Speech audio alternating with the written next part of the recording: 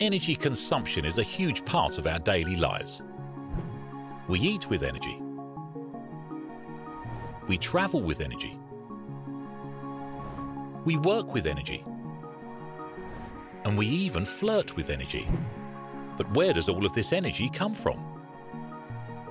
Today we gather most of our energy from coal, oil and natural gas, also known as fossil fuels. Additionally, we gather energy from biomass, nuclear and renewables. Fossil fuels consist of extracted decomposed organisms and plants that existed millions of years ago.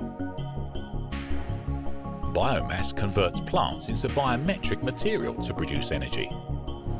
Nuclear energy is released during nuclear fusion. Lastly, renewable energy comes from a source that's not depleted when used, such as wind or solar power. But what's the profound difference between them? How they affect our planet? Fossil fuels cost more than what we pay at the pump and impacts our environment in many ways. These impacts include global warming, air quality deterioration, oil spills, and acid rain. It's also projected that fossil fuel resources will be depleted within the next 50 to 100 years. Biomass and nuclear energy also have similar issues. We need a solution relatively fast, and luckily, we have one.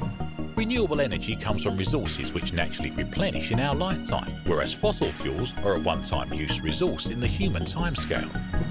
Resources for renewable energy include sunlight, wind, rain, tides, waves and geothermal heat. The best part is that we don't need to compromise our planet to harness it, nor do we have to rely on other nations for these resources, which history has shown to be a contributor to war, famine and political instability. So, how do we get this to look like this? Presently we have the technology to be 100% renewable reliant. The truth is, our infrastructure is built around our fossil fuel dependency. If we could convert our infrastructure to what's known as a supergrid, we would be able to rely on clean, renewable energy. So, what's it going to be? Will our children live in a world full of pollution? Or should they continue the path of evolution? To learn more about a 100% clean, renewable energy future, visit thesolutionproject.org.